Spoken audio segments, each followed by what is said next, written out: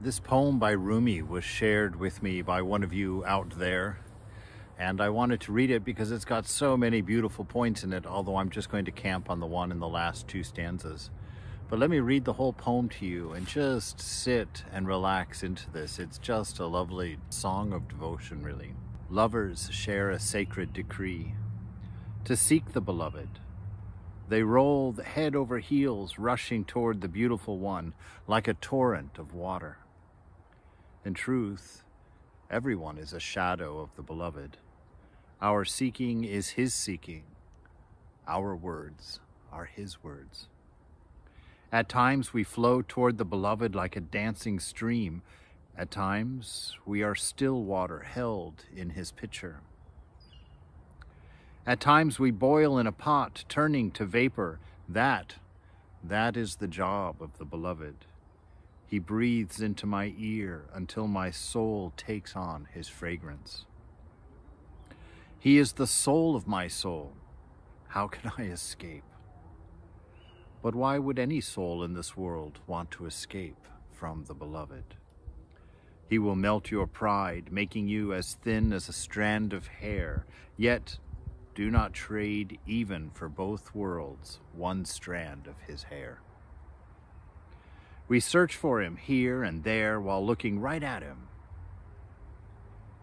Sitting by his side, we ask, "Oh, beloved, where is the beloved?" Enough with such questions. Let silence take you to the core of life.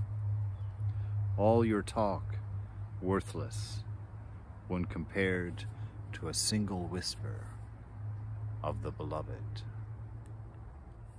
A beautiful mood in those words, a beautiful ideal to sit and be filled with.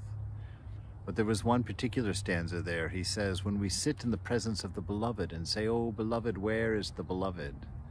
Or, "Oh God, when will I be able to see you?" While we're staring him straight in the face.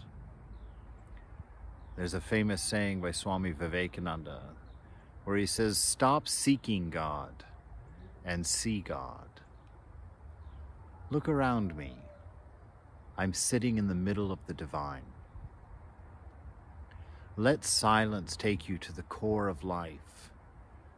Sit and look at this beautiful world around you and be quiet.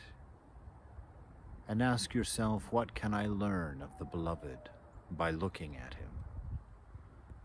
The stillness of the trees, the calmness of the brook, the sweetness of the birds, the violence of the volcano, the majesty of the mountains, the immensity of the ocean, the thoughtfulness of the stars, the patience of the grass. All of these things constantly speaking, but how many are silent enough to hear?